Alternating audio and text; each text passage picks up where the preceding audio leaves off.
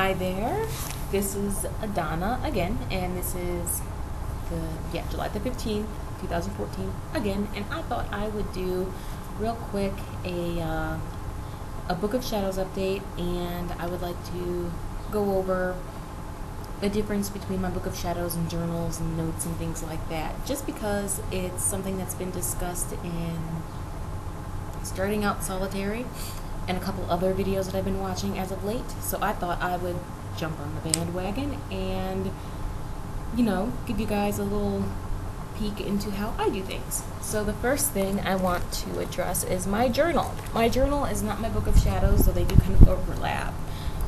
My journal is one that I got from Michael's on clearance several years ago, and yes, I've been using the same one for several years because I haven't really been focused 100% on my path over those several years constantly. There was always times that I had to take breaks, things that I needed to put things that I was learning into practice and deal with some life issues and health issues and things like that. So this was upside down, go this way. So yes, this has a little magnetic thingy. I think I paid like $1, maybe $2 for this. They were really, really cheap. And I love it. It is lined. When you open it up, it looks like this. I always leave the very first page blank. Don't know why, always done it.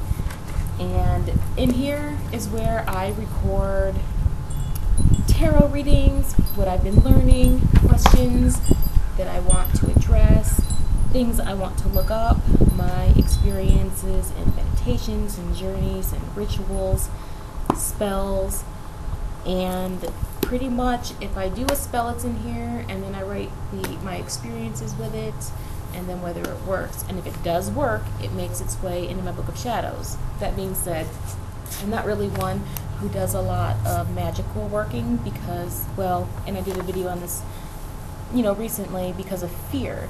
I was always scared that it would backfire, that I overthought it. I really did. And I wasn't taking risks, and I realized that there are some things you shouldn't risk, and there are situations that are better left in the mundane world.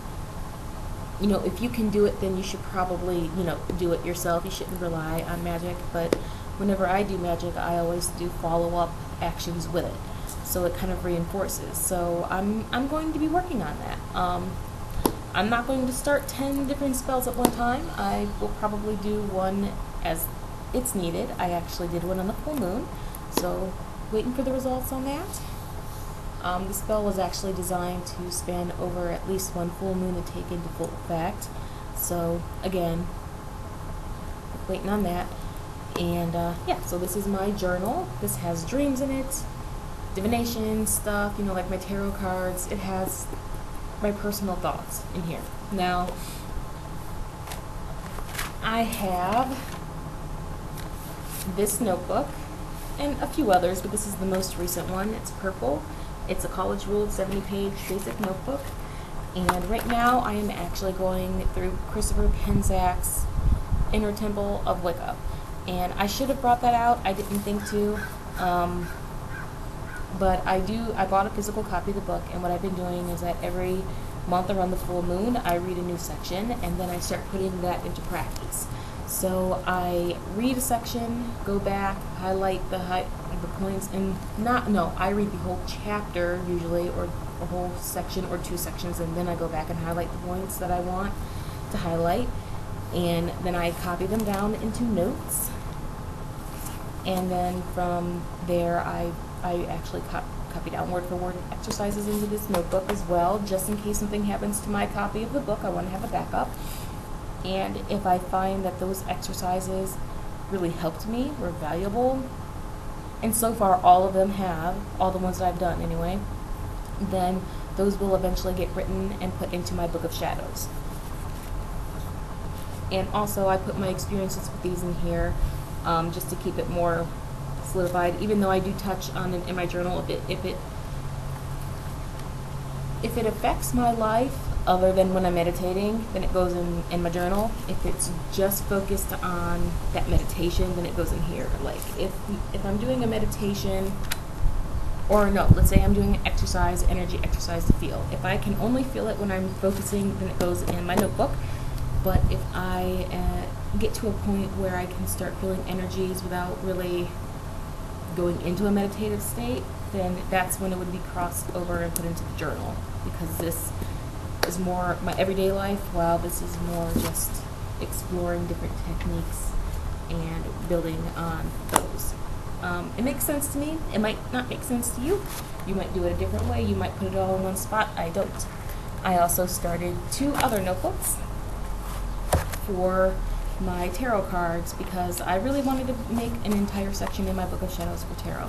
In order to do that, I need to do some research. I need to really think about what the cards mean to me. So far I only have 1 deck of tarot cards, and that's Medieval Cat Tarot. I've had it for years. I recently got an Oracle deck. I haven't started a notebook for that. I actually need a new notebook because I don't have any more. So when I get a new notebook, I will start one for the Oracle cards too. And basically, let me see if I can find a section that has several different. I don't think I do. Well, basically, each card has its own page. I think I gave 2 pages. Yeah, I gave 2 pages to all the major arcana. So the major arcana and court cards are in one notebook, and then all of the tip cards are in the other. So this is basically what I do. I label it at the top. I don't know if you can see that. So I get a glare. So it's the sun. This is the number that's associated with the card in this particular deck. This is only for the deck that I'm working with. This is not in general. This is just my impressions from this deck. And in green, I have the definition, not the definition, but the interpretation associated with that card from the little booklet that it came with, because that's what I started working with. And then in a different colored pen, I plan on maybe doing a little research on that card in general, more like traditional interpretations of the card, of being upright and reversed, because I do reversals. And then in another color pen, I plan on putting my interpretation. Most of my cards don't really differ from the interpretation that's usually associated with it, but there are a few that come up in specific circumstances for me and for the people I'm reading that are not traditional. And those are the ones that I really want to make a point of writing down, just because I have it all together. So I've got 2 notebooks for that. Oh, and this is mixed in. This is my monthly planner. I use this thing like crazy. I've got full moons in here, dark moons, Sabbaths, holidays, just regular holidays that the whole country, the USA, celebrates. And then I have, doctor's appointments and birthdays and weddings that I have to go to, little celebrations that I'm going to for like family. Like I have my mom's barbecue on the 4th. That's right there. I don't know if you can see that. But yeah, and then so this is really useful. I love this thing. From the dollar store, can't do better than that. I had one when I was working, and I used to record my estimated pay according to how many hours I was supposed to work. So that's how I kept track of sort of like an ongoing estimation of what my paycheck would be the next week. And then I could plan out from there. That's how I budgeted. Now, before I get into my Book of Shadows, I would like to show you my notes, because when I do a page in my Book of Shadows, it's very long-winded. So basically, I have my notes, and almost all of my notes, all of my notes are on loose leaf paper. So I have this notebook. Now, if you saw my video before, this is the same binder that I originally had my Book of Shadows in, and I moved it. It's not in a binder anymore. So I use this binder to store my notes. And I had this ribbon that came with actually the candle that I used for my ritual, my full moon ritual. It came in a little box set and I got it at a thrift store, I believe, Goodwill, something like that. for really cheap, and this is just the ribbon that came with it. It's long enough that I wrapped it around and it prevents my papers from falling out, because I really don't have too much that are not standard size, lined paper or copy paper. So basically, I write everything by hand. I compile my notes together. I try to keep it in one spot. This is not organized. This is very, very messy over here. But like, let me show you. Like, this was from the original Book of Shadows. If it's in one of these little protectors, this was from the original Book of Shadows, and it has not made its way into my new Book of Shadows. Once I put it in my new Book of Shadows, I pretty much throw this paper away, because there's no point in keeping it. The same information is in my Book of Shadows. I don't need another copy. I have my Book of Shadows. But after I get all my notes together, I sit at the computer, I take everything. I try to have more than one source, preferably 3 or more, for anything that I write. And I treat every page in my Book of Shadows like an article, like I'm doing research for something I'm going to hand in at school, where I make an outline, and then I touch on all the points that I want to touch, and then I proofread it, walk away, and another day I proofread the second time and walk away, and I look at it one more time. And if I can't find anything that needs to be edited or changed, then I sit down and will copy word for word onto a piece of paper that goes into my actual Book of Shadows. This is not for everyone. I put way more thought into things that I probably shouldn't than other people do. And I'm not saying I shouldn't put thought into my Book of Shadows. I'm just saying your Book of Shadows really doesn't need to be that detailed. And, it works for me, and I like my system, so that's all that really matters. But I know that a lot of people don't treat their Book of Shadows like a project that's due in school, so that's fine. Alright. I've got my little ribbon tied, so here we go. This is usually with my notes. I took it out so I could show you. It's a bungee folder, and I like this folder because it's got these little things that kind of keep all my papers together. In this folder, I have templates, and yes, I use templates. Let me show you what I mean by a template. Well, depending on the title page, I use this one, and right here, what I do is I put this underneath the page I'm writing on, and this will give me where, the general size of where I need to put the header, and make sure that I don't write in the margins, because I don't want to write on the edges just because it looks more uniform when it's not written that way. But if the header happens to be larger and I know it's not going to fit, then I use this one, which has, double space for the header. And then I use this when I'm writing so that I can actually stay online, because I use regular printer paper, no parchment, just regular printer paper, and this was actually just me with a ruler, meticulously drawing lines. And no, they're not all perfect, but this is as close to perfect as I could possibly get the paper, and it was time consuming. So this is what I use.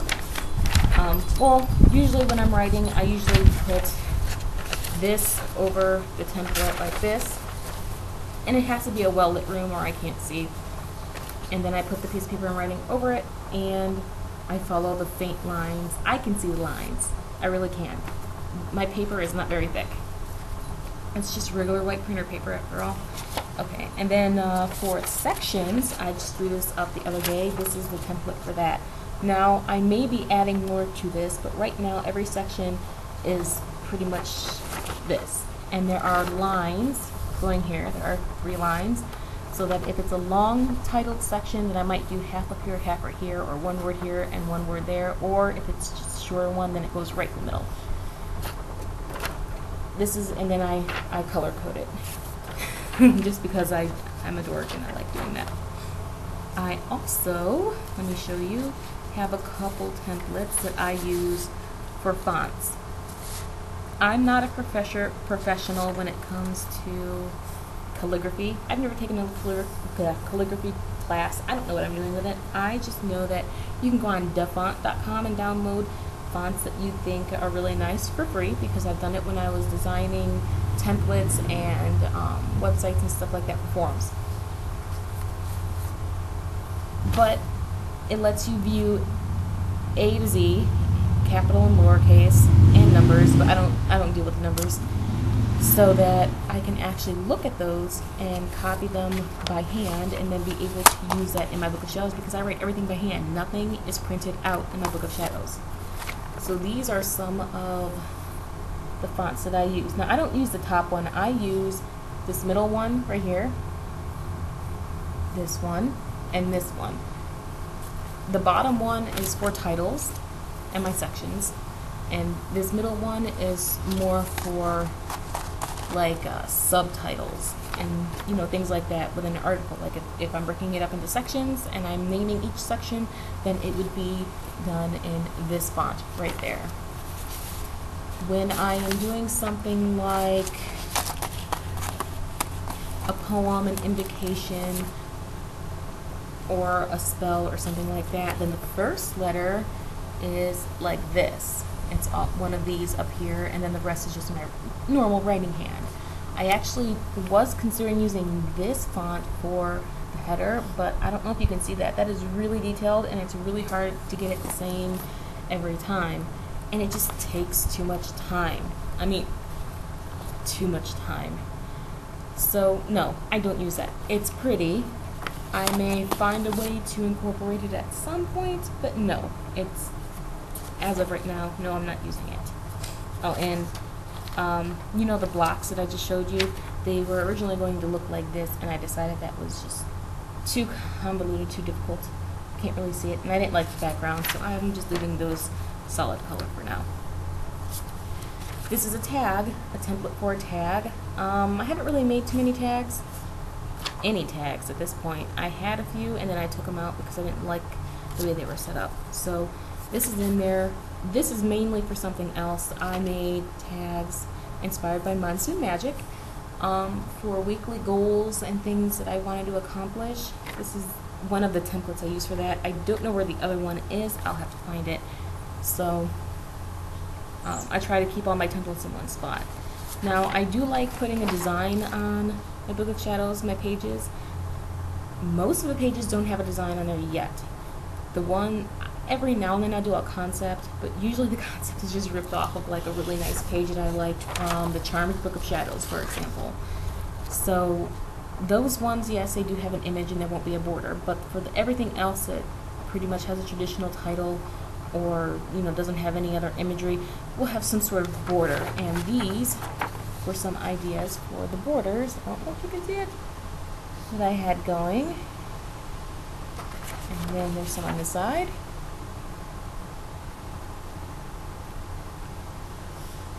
And I've got pages and pages and pages of borders like that.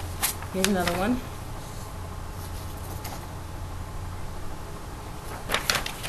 And then here's some more.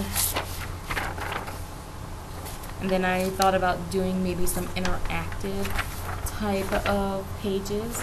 And I had some samples right here. Probably can't see them, they wouldn't make much sense to you, but they're more like scrapbook type stuff, and I still may do these. I don't know yet. It just depends on, I would rather get specific equipment to do that, sturdier cardstock, for example, a specific kind of glue to hold everything together. It's probably not necessary, but that's what I would prefer to do. And it is my Book of Shadows, and it is my baby, so I think I should be able to design it the exact way that I want, even if it doesn't make much sense to other people. So yes. Oh, and when I color things in, because I use a lot of markers, I use this because this came with something that has, yeah, it's got like little things like labels for tabs I don't use, and this clear one is actually clearer than the ones I have, the page protectors, but it's kind of falling apart and broken a little bit, so I put my pages on here and then I draw them in, and you can see there's still there's like little spots of ink. I don't know if you can see that, and it's permanent ink, so it doesn't come out, and that protects anything that I'm writing on. I usually get one of my boyfriend's old D&D books because they're the perfect size, just slightly larger than printer paper, so I usually use one of those. And now, last but not least, and I know this is getting long, way longer than I anticipated, but I'm going to show you my Book of Shadows. Now, normally I don't have this thing on here. This is on here because I have been working on my Book of Shadows this week. Actually the last couple days. Filling in some of the titles and things like that. So let me take this part off because I can show you my book better with this off. And all this is like one of those old 5-star little things that it's got a hole punch that I don't use. I've got a better newer one in there, and it's got pockets, and I put all the pens and pencils and my big eraser and my markers that I use for coloring and drawing and decorating in there. Alright, so get that out of the way. This is my book. This, I did not buy this. It was left at my house years ago when I was probably in middle school. I believe one of my friends actually took it from her cousin and didn't tell her cousin, and then forgot it at my house, and then it was lost at my house, and when I found it again, we weren't friends anymore. She didn't live in the same area anymore, and I couldn't get a hold of her. And I kind of kept it. I don't really know why I kept it, but I kind of kept it. And just never, yeah. It used to have drawings in it. I took the drawings out. And now I'm using it for my Book of Shadows. This has posts right here, see? And this part is removable. You just put it in, there's a little piece that holds it down so it doesn't get up, which is useful because my cats will destroy it if I let them. Let me actually fasten that real quick. Easier to flip through that way. There was no cover. There's never been a cover to this. So what I did was I put a page protector, just a clear one, just in case anything got spilled or prevent it from wrinkles, things like that. And then a blank page. Actually, let's do this. Turn this down. There we go. And then a blank page because, like I said before, you know, everything, all my books, they always have a blank page. And then this was kind of ripped off of the Charm Book of Shadows. And you go, and then here's the index. You can't, I don't know if you can see everything, but yeah. Those are little indexes. My contents, I guess you could say. I like the word index better. I don't know why. And then my book blessing, which I may actually, this is just kind of stuck on there with tape. At some point, I'm going to take this off and actually write it in here. And oh, this has the wrong title, which is why it's not colored in. I have to erase it and give it the right title. This is actually The Wiccan Reed.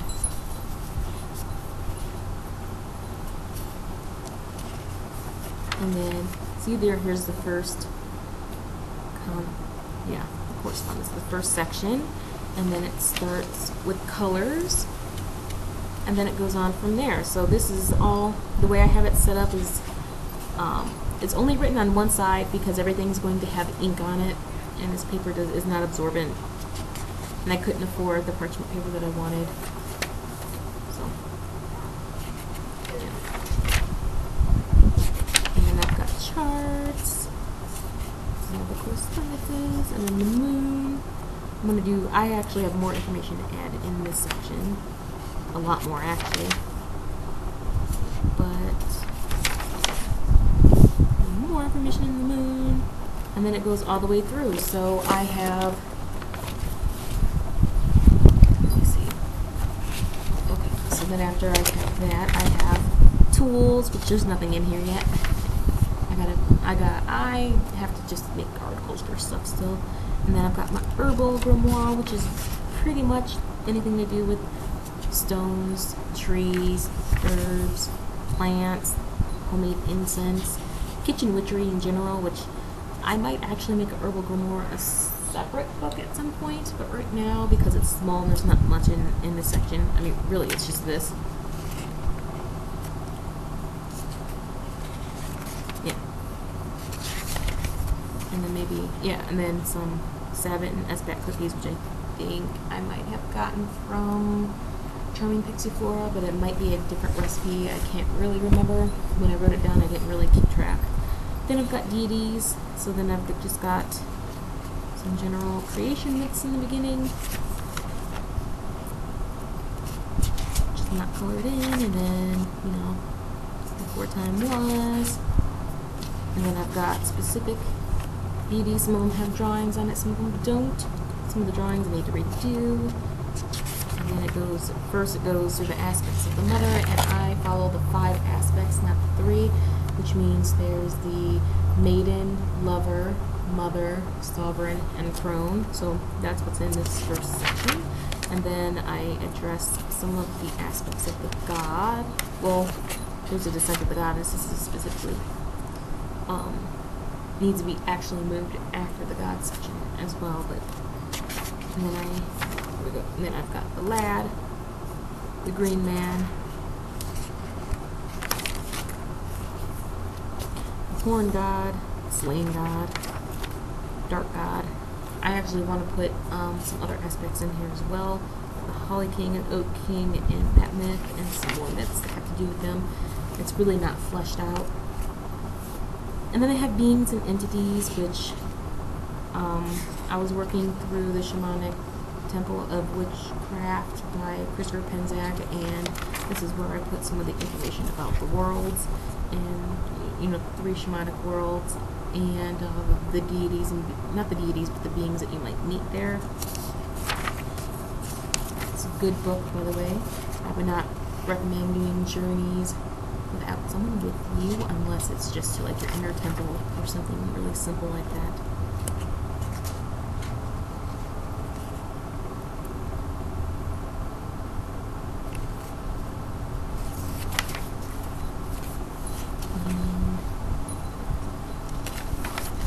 Then I have ritual and then at the end are specific goddesses and gods that I work with. I haven't really worked with any. I've always been fascinated with Artemis, so she's got her own little section, but nothing's actually written in here about her yet. I do want to go through and add some lore about her, though. Associations, things like that. Oh, and then there's the ritual section, which is just, I don't have much on the Wheel of the Year. It's just an over, like a glossing over, and it doesn't even have the proper title yet. Some of these don't. But this is just a glossing over of, you know, what each Sabbath would generally be celebrated for. No instructions on how to do it. And then it goes into, what is this? Celebrating with limited space, which was something that I had to work with at our old place because it was much smaller than the one we have now. I'm not saying something since we have a 1-bedroom apartment. And then it's like writing custom rituals, things that you should take into consideration, or I should take into consideration. So whenever I write a new ritual, I always reference this. And it's pretty long.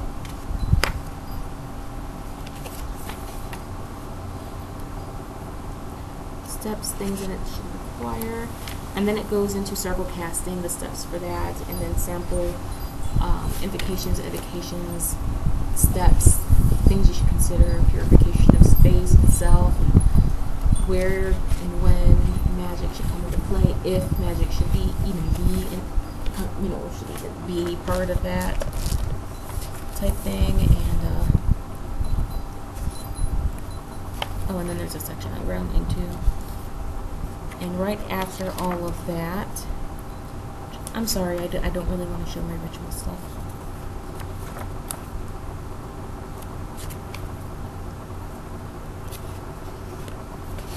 Okay. Oh, information on consecration, charging, intent in general.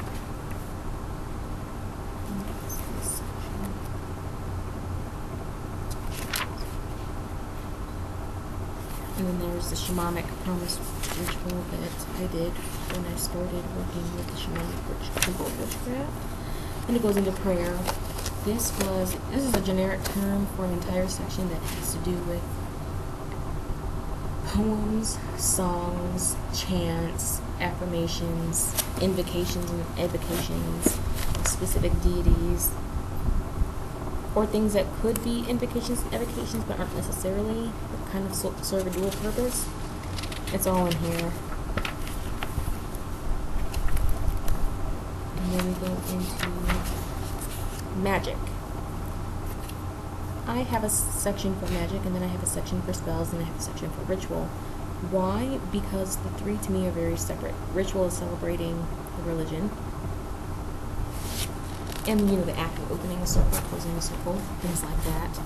Magic is more devoted on developing a connection to the deities, to nature, to yourself, enhancing your own natural abilities, developing other abilities, things like meditation, visualization, journeys.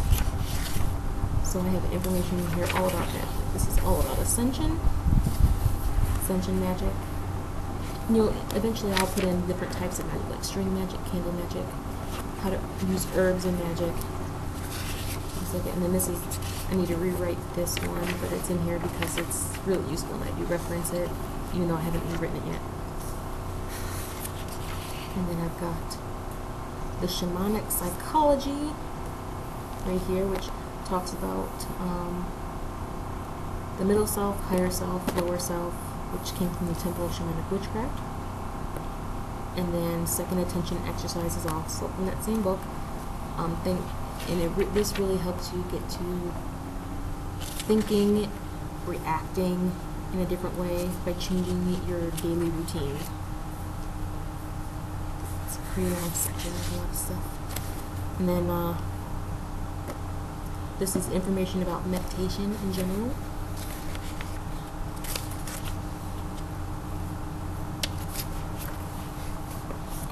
Postures for trance, which I usually stick with one, maybe two different ones, you know, typically sitting up or laying down.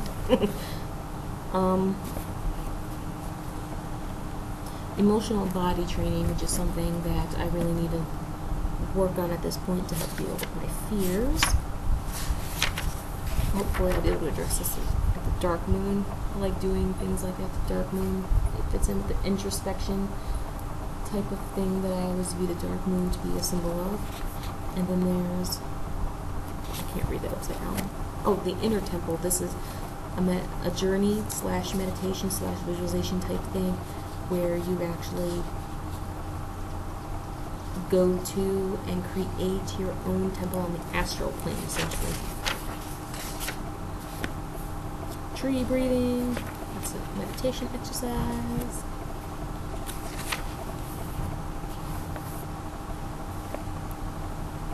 Journey things, which is why I really recommend you not doing journey stuff by yourself. I learned that the hard way. That's another video though. I think I actually did a video on that. I mentioned it in passing, if nothing else. And it goes over, you know, agreements, attunements, battle, counsel, enlightenment, exploration, which is usually what I do. You know, just general things, reasons why you would do it, things you would encounter while you're there, just general archetypal themes. And this is an introductory journey, which is where you really meet with your own personal world tree and learn how to actually do deeper journey work, which is fine by yourself. I've never had a problem with that, but when you're actually going to one of the worlds in shamanic journey, that's when I, you know, encourage people to do it in partners, just in case. And Earth Mother journey, I did this, didn't have any problems with it, though now, looking back, I probably shouldn't have done it by myself. And Power Animal journey, which is something that I haven't done yet, but I plan on doing soon. and I don't think that the power animal journey would be dangerous. So, but I still may wait until I have someone to be there with me. So, and then the next section I have on tarot, and there's not much in here, just general things like I have my goals for working with tarot, and then initials, which I got off the website, elements associated with the tarot, what they mean, numerology, the numbers and pip cards, and associated with the major arcana, how they, you know, a general energy that affects each card. And then I've just got lots and lots of, let's see, lots and lots of spreads, which I'm probably going to redo all these at some point, but right now they work. I don't necessarily like that they're front to back, which eventually I might actually make my divination section for tarot into a separate book as well. And you can tell the recent editions, they're completely different, and they're in the same style as the rest of the book.